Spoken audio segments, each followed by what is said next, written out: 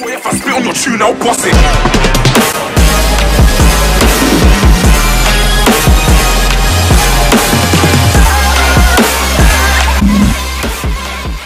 What's going on, guys? Callum Fitness here, and I'm back with chest training episode 2. So first of all, if you're new to the channel, make sure you hit that subscribe button and leave this video with a like, because it does help the growth of the channel. So this video is going to be focusing on your overall chest development, and your chest is just your pec muscle, and it's split into 3 different sections, which is your upper, middle and your lower. So good development in your upper chest makes your chest look nice and fuller, especially when you're wearing a t-shirt. It just makes it pop out more. Good development of the middle of your chest just gives you that overall aesthetic chest look, and good development of your lower chest gives you that good sculpted under pec look.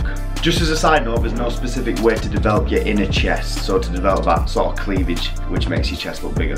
So ideally you just need to develop your overall chest and increase that muscle mass, so eventually your chest will look bigger. So I'm going to be taking you through 3 different cable exercises to hit all sections of the chest, and if the gym's a little bit busy, you can just stick on the cables and you can get more or less your full workout done there. So we're going to start off with high flies. I'm going to adjust the cables to the top position. You're going to go down on your knees and you're going to bring the cables down, keeping it nice and close to your chest. So this specifically targets your lower chest, and you can feel the stretch as you bring your arm up.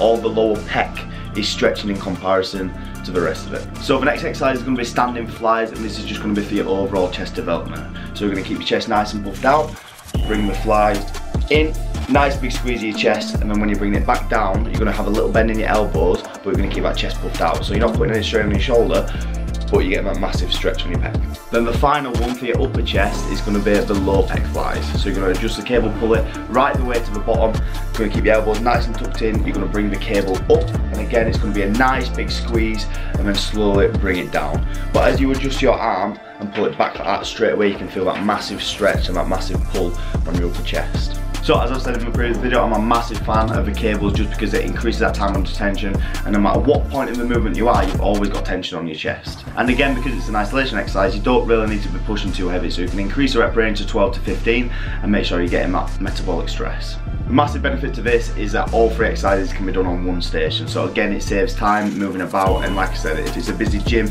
you don't really want to be spending an hour and a half in the gym. You want to keep your time there to a minimum. Unless you're me, who spends like 2 hours every single session. Unless you want to be a big machine. So here are some highlights from the session.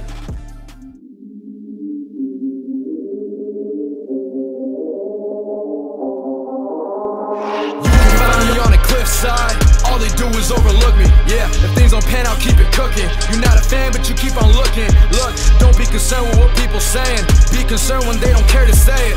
Funny how people will act like they know you, but they don't even got a clue what they're saying. Don't compare me to people who don't compare to me. Look in my eyes if you want to stare at me. All of a sudden they want to care for me. Full of love, but I hand it out carefully. Waited tables, turning tables, don't sit at my dinner table. Look, my team is a restaurant 5-star. I seen you been serving bagels. Yeah. I write lines for a living. Wish I had a lifeline. Can you tell I'm not fine? When I'm down, I write better. Yeah, that's the upside. Look around and tell me what you see. A lot of people don't know what I mean. The little things you want to keep. So guys, that is the end of episode 2 of your chest training. If you haven't checked out episode 1, make sure you do go and check it out. And once again, if you're new to the channel, make sure you hit that subscribe button, leave this video with a like, and I'll see you next time. Peace!